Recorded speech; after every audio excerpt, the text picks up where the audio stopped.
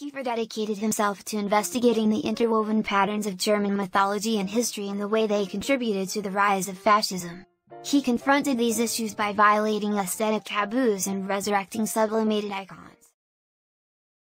The monumental sunship, Das Sonnenschiff, 1984-95 depicts an expansive tilled field, over which is set a large airplane made of lead, shaped like a paper plane.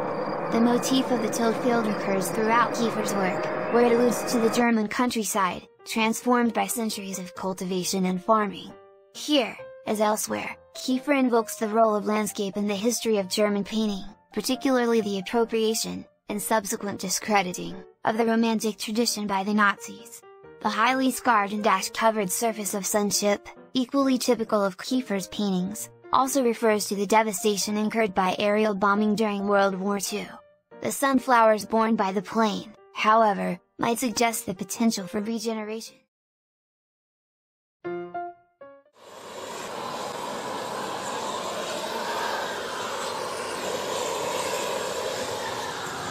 Ist gut, Ludwig, ne? Gut.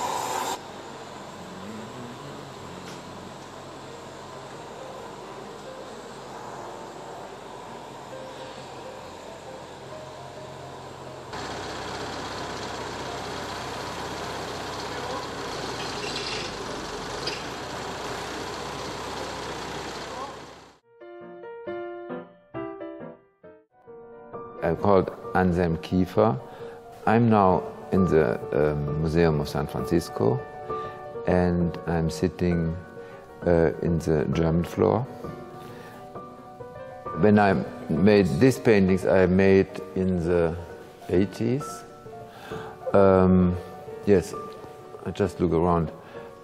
Yes, it was in a small schoolhouse in the most retired part of Germany. It's a kind of mythological landscape. I was surrounded by meaningful things. And there I constructed my world. First, each people, each government writes his history.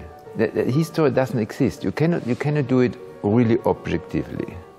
So, for me, history is then a clay, an argile to build with.